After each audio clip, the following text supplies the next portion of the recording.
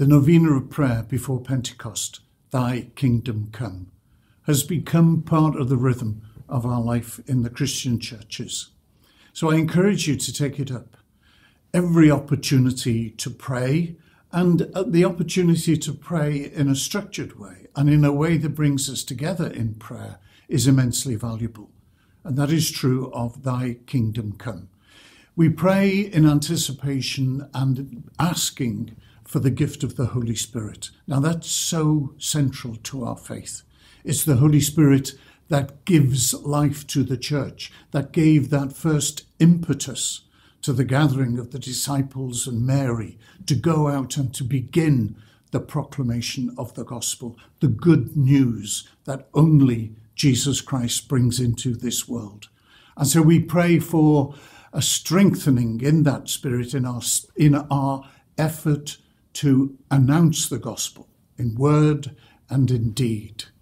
So it's really important that we use this period, this novena of prayer before Pentecost, to allow the Holy Spirit to fill us. It's a time in which we receive.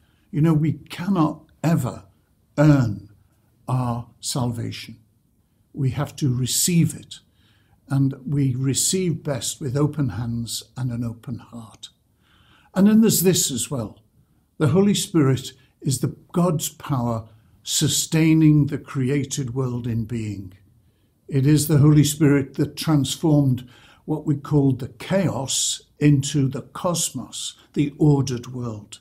And what better time than now for us to be thinking about how we cooperate with the work of the Holy Spirit in protecting, enhancing our natural environment, the world, because it is our human environment.